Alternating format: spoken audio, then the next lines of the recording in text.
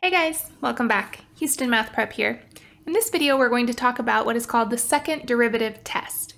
This is a test that allows us to use information about the second derivative to find local extrema for our function. So suppose we know that f prime of c equals 0, and that f double prime is continuous over some interval containing that c. So essentially, we have a critical point of the first derivative that is equal to 0, and we know that the second derivative is continuous around that interval. Then one of three things can be true. If we plug that critical value into the second derivative and we get a positive value, then f has a local minimum there. Well, let's sort of analyze that. If f prime of c is equal to 0, then we know we have either the top of a hill or the bottom of a valley. If we add in the information that f double prime of c, or the second derivative, is positive, we know that we're concave up. So the only way to draw concave up and get either the top of a hill or the bottom of a valley is to get the bottom of a valley. So of course, that gives us a minimum. If we reverse that, still have to have the top of a hill or the bottom of a valley, and f double prime of c is less than 0 or negative, we must be concave down, and therefore f has a local maximum there. Now, if we have that same f prime of c equals 0, and we plug that value into the second derivative and we also get 0, then the second derivative test is inconclusive. That doesn't mean we don't have a minimum or a maximum, it just means that we can't use the second derivative test to tell what happens. Okay, so let's see this in action.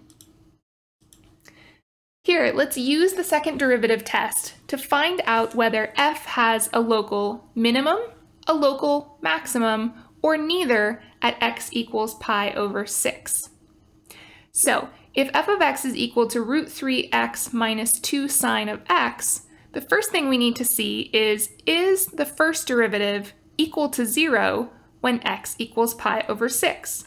So first of all, let's find that first derivative. So the derivative for root 3x is root 3 minus 2 times our derivative for sine x is cosine x.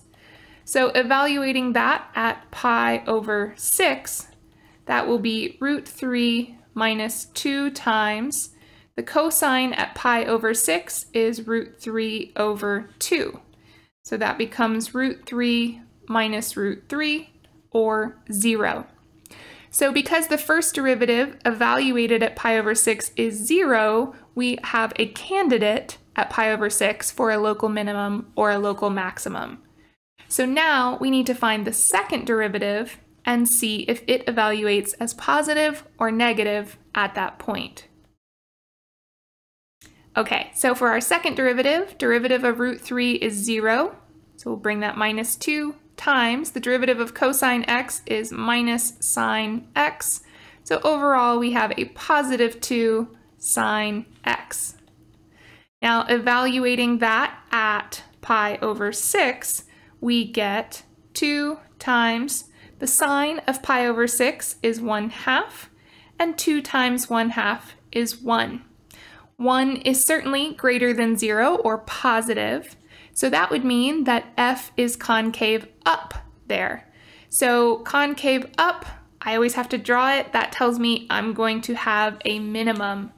So we can conclude that since f prime at pi over 6 equals 0, and f double prime at pi over 6 equals 1, which is greater than 0, f has a local minimum at x equals pi over 6. All right, guys, that does it for this video on the second derivative test. We'll see you in a future one.